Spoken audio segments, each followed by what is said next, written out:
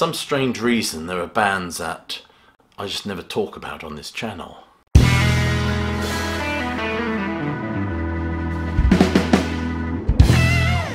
Welcome classic rock fans to a short video where I discuss briefly certain artists that I've never spoken about on this channel, not because there's anything wrong with them. And it's a bit befuddling as to why I don't speak about them really, but nevertheless here's a list of honourable unmentionables. By the way, in the comments, do list some bands that you would like me to talk more about. The first band I want to talk about is Free. I love this band, yet I never speak about them on this channel. See, I remember back in the day, Free would be spoken about in the same breath as Led Zeppelin and Deep Purple. Well, maybe not in the same breath, but they'd follow hard upon, I think. But they seem to be drifting away from public consciousness these days. A few years ago there was a box set called Songs of Yesterday, I think it was. Wonderful set. Really enjoyed it. But then I saw an interview, I think it was in Q Magazine or Mojo. It was with Andy Fraser. It was shortly thereafter, and he talked about a 10-disc set being compiled, which included all the albums, concerts, outtakes. Everything you wanted by Free was going to be in this set. And me, like a complete numpty, went and sold my box set and my Free CDs in anticipation of this coming out, which it never did. Did anyone else see that interview and that where he talked about this box set, or was I just hallucinating? The next artist that I never speak about is John Martyn. I love John Martyn, that booze-addled voice of his. All those slurry half words that don't quite morph into a coherent sentence is just fantastic. Anyone interested in the Island story? I mean, I read Richard Thompson's autobiography recently. People like Nick Drake and Sandy Denny, of course, and John Martyn, although he doesn't seem to be spoken about that much. In fact, I have this humongous set. Look at this, the Island Years. I think it's got everything on it. John Martyn, the Island Years. I love this set. Yet for some reason I never speak about him on my channel. I must admit I primarily love Bless the Weather and Solid Air, and I just can't get enough of Big Muff, of course.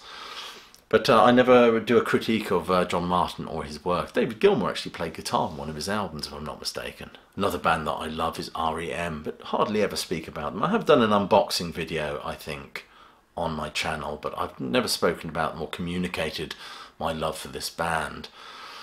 This band kind of drifted away, I think, after, I think it was Bill Berry left, but I really enjoyed the Up album. I really liked Up. In fact, I saw them on that tour. A lot of people felt that this band went downhill after signing for Warner, which I don't agree with. I really enjoy Michael Stipe's phrasing, very much so, and that subterranean, barely audible mumble of his.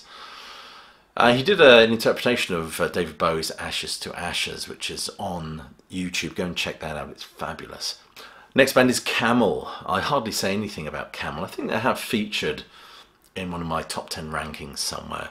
And a lot of you complain, a lot of you have got the ump, I could say, that I don't talk about Camel enough, and you'd be absolutely right. This was one of the bands that my brother introduced me to. My brother introduced me to a few cool bands, really. This is one of them.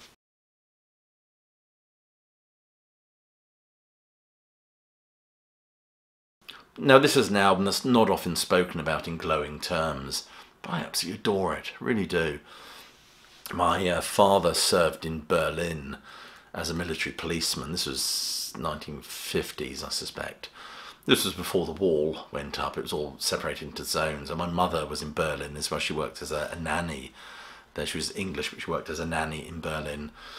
So they spoke very authoritatively on that kind of era of Germany and the Vopos and things like that. And so that album really has I suppose a lot of emotional resonance for me. I absolutely adore it. I love the live thing they did as well, Pressure Points. I used to always be amused by Andy Latimer's facial expressions when he played. He's such an emotional player, I think. My mother always used to say, looks like he's doing battle with a particularly troublesome toffee. Another artist I never speak about is the Small Faces. The Small Faces, I mean, I adore that band. Love Kenny Jones's drumming. I spoke to him in an interview recently. I think you've seen that video. And Steve Marriott, what a voice, that soulful yop of his. It was just absolutely extraordinary. Billy Joel, another artist I've done very little on this channel, very little, which doesn't in any way reflect my love of him as an artist. Another band artist, I should say, that I came to know through my brother. My brother had all his albums on cassette tape. We used to listen to Street Life Serenade, 52nd Street. I saw him on the Stormfront tour, but I never saw him after that. I mean, he's playing a gig this year in Cardiff. I'd love to go to that, but it's not the ticket price, it's getting a hotel in Cardiff. It's just this dynamic pricing just kills you. But I'm certainly going to do a review of one of his great albums, I think possibly 52nd Street, as that is my favourite. Styx, ditto everything I said about Billy Joel. My first introduction to this band was Mr. Roboto, perhaps not the best of introduction. Nevertheless, I enjoyed it, the theatricality of it all. It was later that I got into Paradise Theatre, Cornerstone, Pieces of Eight, love Pieces of Eight. And that live album, I think my brother had the live album on vinyl, I think it was Caught in the Act, wasn't it? So I used to listen to Styx an awful lot and still love them. But I don't think I've ever spoken about them on this channel. I would love there to be a proper remastering and reissue program regarding Styx, but it doesn't seem to be happening any day soon.